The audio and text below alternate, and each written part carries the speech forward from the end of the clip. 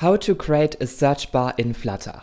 Let's start with a search icon within the app bar. If we press on the search icon, then we call a method show search, whereas we can implement inside of a new class our search behavior, and we need to override here 4 methods. With this, we can already click on the search icon, and then we have the search bar within our app bar. Next, you can define the leading icon within the search bar, and also the clear action icon within the search bar. If we click on the leading icon, then we want to close the search. With this, if I click on this arrow back button, then we go back to our previous screen. And secondly, if we click on the clear action button, then we want to remove the input of our search bar. With this, if we click on this clear button, then the input of the search bar is cleared. In case the search bar is already empty, then we also want to close our search. As a result, since the search input is empty and we click on the clear button, we close the search. Next, under the search bar, we want to build the suggestions. Therefore, we create a list of suggestions that we display inside of a ListView builder, and each suggestions we want to build as a list tile. With this, we have a list of suggestions displayed under the search bar. If we click on one suggestion, then we want to put the suggestion into our search input. With this, if I click on a suggestion, then you see the search input is changing.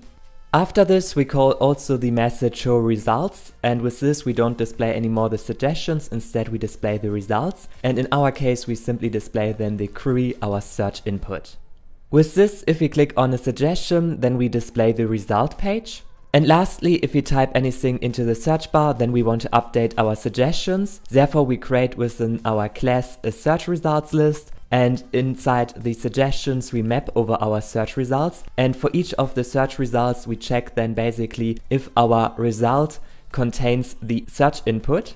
With this, we only display the suggestions that match with the search input. Let's also try it out. I type here something different, and you see always the suggestions are updated.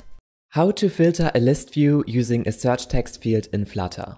Let's start with a search text field. Inside the search text field, we want to search for books that have a title and an image, and therefore I create a list of books, and I put here 3 different books inside. Next, back in the main file, we want to create in our state this list of books, and we also want to display under our search bar a list view, and inside of this list view we want to display each of the books in a list tile, so we display an image and also the text, our book title. And finally, we want to filter the books depending on the search input. Therefore, let's go back to the search text field, and every time if we change anything in our field, then we want to call the search book method, and with this we get every time the query of our search text field. And lastly, we take then all of the books and filter each of the books, and then we basically check if the book title contains our search input.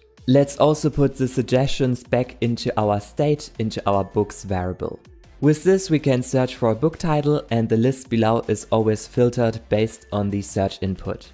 And finally, if we click on one of the books, then we want to navigate to a new page, the book page, and put the book on which we have clicked inside.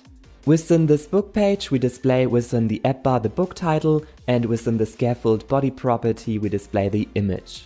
With this, we can click on one of the books and we navigate to a new page where we display the book title and the book image.